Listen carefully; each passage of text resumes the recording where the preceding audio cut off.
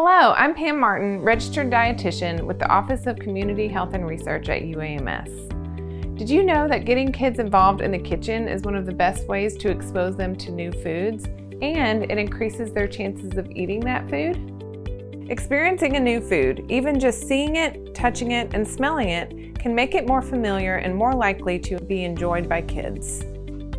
Today we're going to create a fun, healthy, kid-friendly snack using seasonal produce, cucumber caterpillars. This is a great opportunity to feature local produce and show kids how to put together a healthy snack. I have my daughter Gabby here to help me. Involving the whole family in the kitchen provides multiple benefits, and making a healthy food into a fun snack can interest even the youngest eaters.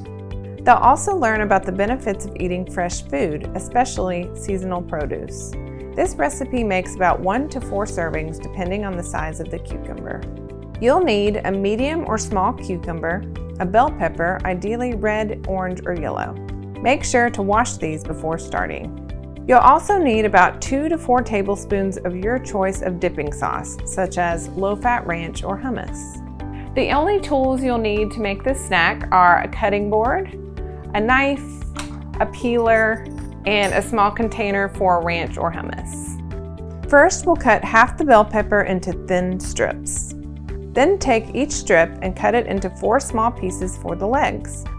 Take the other half and make small circles for the heads with a knife.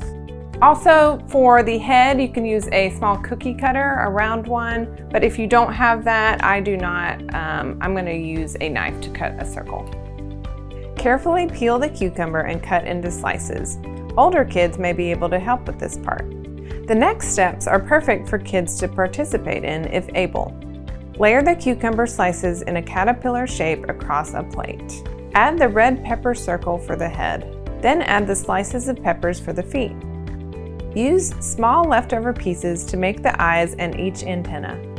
Then you can serve with low-fat ranch, hummus, or your sauce of choice for dipping. So that's all there is to it. Thank you for joining us today. I hope that this inspired you to involve kids in your kitchen to make food prep and mealtime a family affair. Happy eating!